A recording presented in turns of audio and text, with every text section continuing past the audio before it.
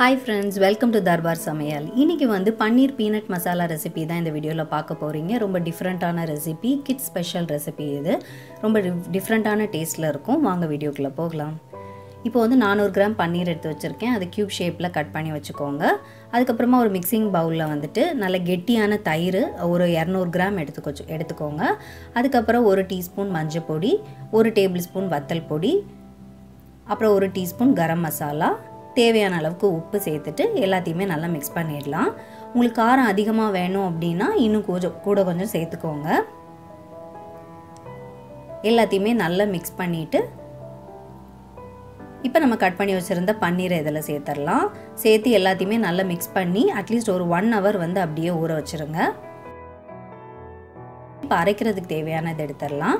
அதுக்கு ஒரு 2 வெங்காயம், பீனட் எடுத்திருக்கேன், அப்புறம் 2 தக்காளி எல்லாத்தையும் மிக்ஸி ஜாரில் ஆட் பண்ணிவிட்டு நல்லா கொஞ்சமாக ஒரு டீஸ்பூன் போல் இஞ்சி பூண்டு பேஸ்ட்டும் சேர்த்துட்டு நல்லா அரைச்சி பேஸ்ட் ஆக்கி எடுத்து வச்சிடலாம்.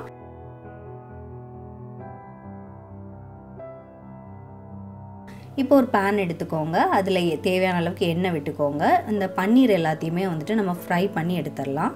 ரொம்ப நல்லா ஃப்ரை ஆகணும்லாம் இல்லை, ஓரளவுக்கு ஃப்ரை ஆனால் போதும். அப்போ தான் வந்து கொஞ்சம் பன்னீர் வந்து சாஃப்டாக இருக்கும்.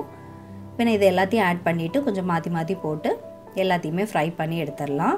இந்த ரெசிபி வந்துட்டு கண்டிப்பாக குழந்தைங்களுக்கு செஞ்சு கொடுங்க. ரொம்ப டேஸ்ட்டாக இருக்கும், டிஃப்ரெண்ட்டான டேஸ்ட்டாக இருக்கும்.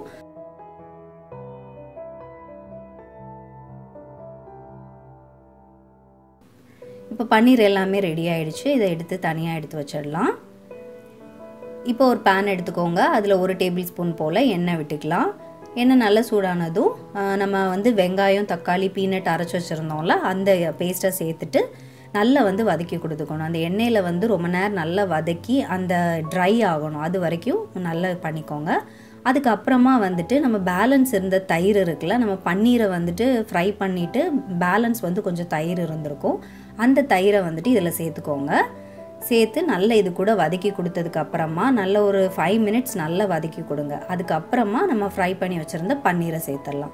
பன்னீர் சேர்த்ததுக்கு அப்புறமா நல்லா மிக்ஸ் பண்ணி கொடுக்கணும். ஒரு 2 நிமிஷம் நல்லா வந்து அது கூட மசாலா கூட மிக்ஸ் பண்ணிவிட்டு அதுக்கப்புறம் அப்படியே சர்வ் பண்ணிட வேண்டியதுதான். ரொம்ப சிம்பிள். கிட்ஸுக்கு வந்து ரொம்ப பிடிக்கிற ஒரு ரெசிபி, ரொம்ப டிஃப்ரெண்ட்டான டேஸ்ட்டில் இருக்கும். கண்டிப்பாக இந்த ரெசிபி நீங்கள் ட்ரை பண்ணி பாருங்கள். தேங்க்யூ.